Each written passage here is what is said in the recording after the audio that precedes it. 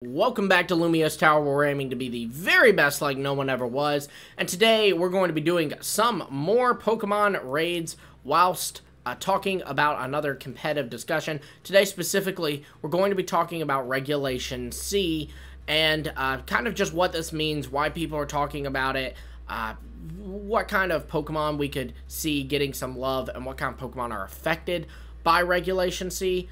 All kinds of fun stuff. Before we get into the discussion, I will give a little disclaimer. I am currently coming down with, hopefully not a cold, I think it's just allergies. It is pollen season, so I might have a little cough and a little clearing of the throat here and there. But yeah, let's get into some raids and talk about this. So what is Regulation C? Well, if you're not aware, the Pokemon Company does like different series for the competitive bracket. So this would include like your online ranked battles as well as your competitive VGC. So like, you know, the Pokemon regionals, air nationals, those kinds of things.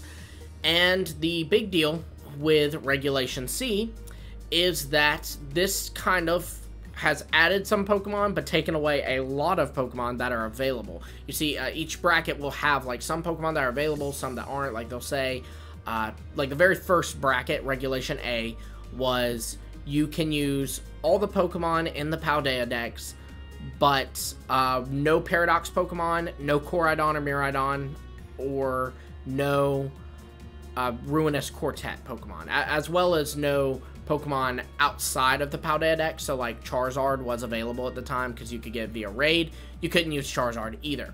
Well, then the very next one was about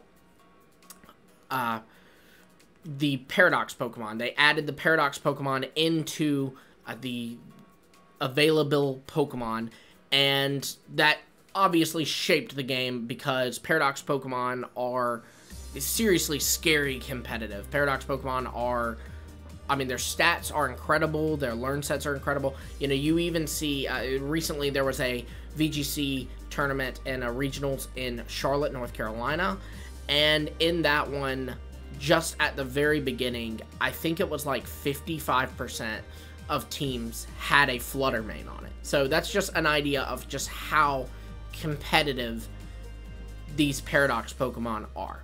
Well, Regulation C, we knew was adding the Ruinous Quartet. So, you know, Chien-Pao, Wo-Chien, Chi-Yu, and Ting-Lu. However, what we did not know was that these would also be taking away the Paradox Pokemon. And that many people missed that detail and are seeing it now and are like, oh no, because, I mean, now Flutter Mane isn't available. Iron Bundle isn't available. And at the time of recording and when this video will go up, we have not yet seen the Fort Wayne tournament. The Fort Wayne tournament comes on the Saturday after I'm recording this. I'm recording this and uploading this on a Thursday. And it will be coming on April 1st specifically, which is the day Regulation C begins. So it will be the first tournament with Regulation C, and all the players are going to be brand new at it. They're, you know, not going to have time to have practiced Regulation C online or anything because it just became a thing. They're having to get to the venue before they can practice. Unless they're staying up to midnight, and I highly recommend if you're participating in Fort Wayne, get your sleep. It's going to be a long day. You know, don't stay up to midnight. That's going to be miserable. But yeah, so what Pokemon are affected by this the most? Obviously, Paradox Pokemon. That's a big hit. Like I said, Flutter Mane was on like 55% of teams, and then when the top cut was made, it was still like 60% of teams. So, you know, not great. Not great. It's not something you want to see for sure. It is going to open the room for a lot of different Pokemon or Pokemon from Regulation A to shine again. Like, I honestly think Dondozo and Tatsugiri, while those sets have been run pretty commonly in Regulation B, I do think they'll become even more prevalent in Regulation C because you no longer have to fear a Flutter Mane. Flutter Mane was actually very detrimental to Dondozo teams just because Dondozo's a physical, bulky Bond, so it takes physical hits really well, but not special hits really well, and Flutter Mane is a special hitter. And then once it pops the Dondozo and the Tatsugiri's left on the field, well, a Moonblast will take care of that little guy. So it is a very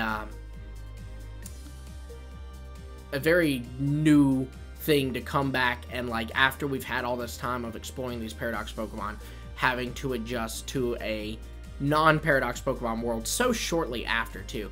Other Pokemon, you know, Screamtail saw a lot of love with Wolfglick winning the Orlando Regionals with a Perish Trap team built around Screamtail. You have Brute Bonnet, I've even seen a decent amount. Iron Hands is another huge one. Iron Bundle, Iron Hands, and Fluttermane are probably the three biggest. Great Tusk as well.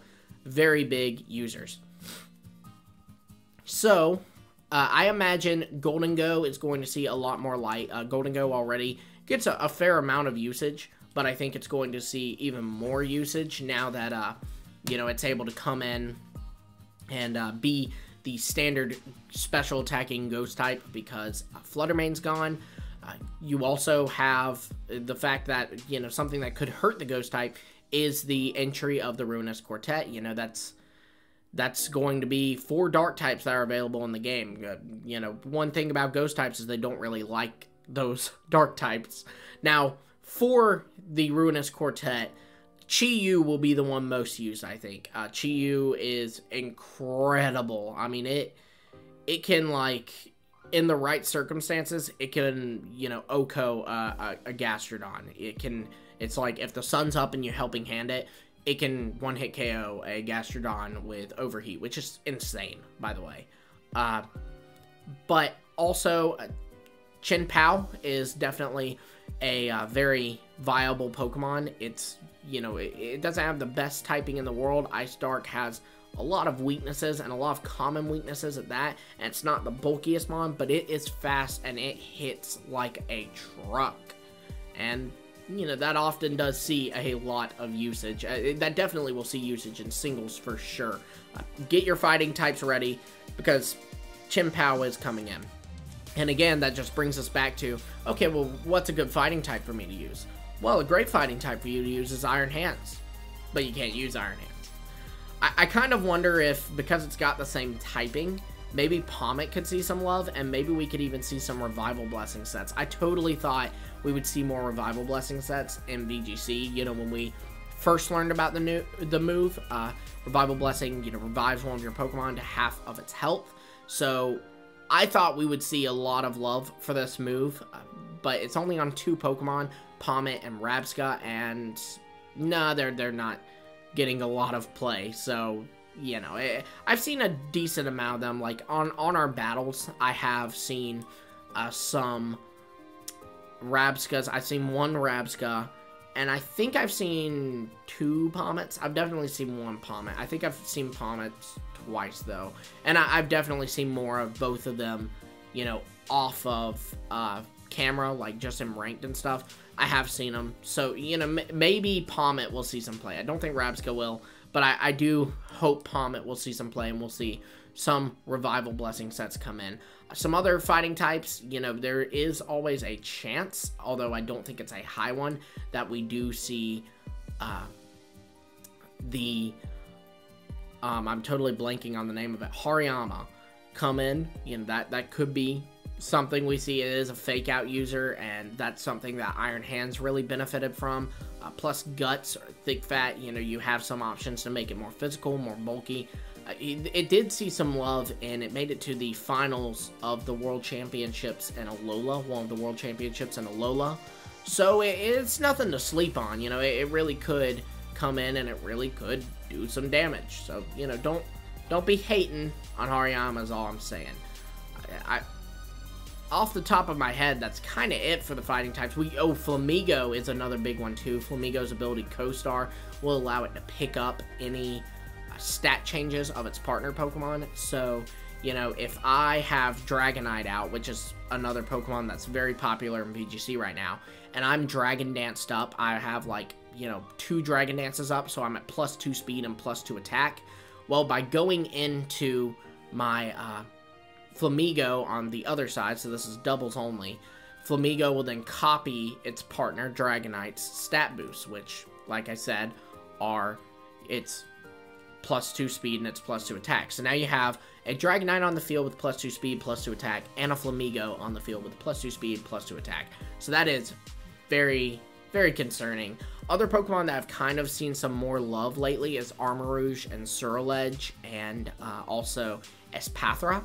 So I think we could see more teams being built around them, because you'll have people who, now that they lose their Paradoxes, they're going to kind of fall on their next big things, which would be, you know, Dondozo, Tatsugiri sets, Arcanine, Talonflame, though both of those are really run, those in Amoonguss are really run more in a support capacity, and then also on Scarlet and Armarouge. But yeah, that's kind of my thoughts on Regulation C. It is, a lot of people are not liking it because of the loss of Paradoxes, really, you know, very important mon that shaped the game, and now we're losing them. So it is hard, it does suck, but yeah, be sure to let me know what you think of Regulation C. You got any kind of sets you're planning on running? Annihilate here in the party, that's another mon we could see get some love from this change. But yeah, let me know your ideas for Regulation C in the comments below, your thoughts on it, all that. Be sure to like, subscribe, and hit the bell for notifications so you don't miss all of our future competitive discussion videos, as well as our battles on the channel.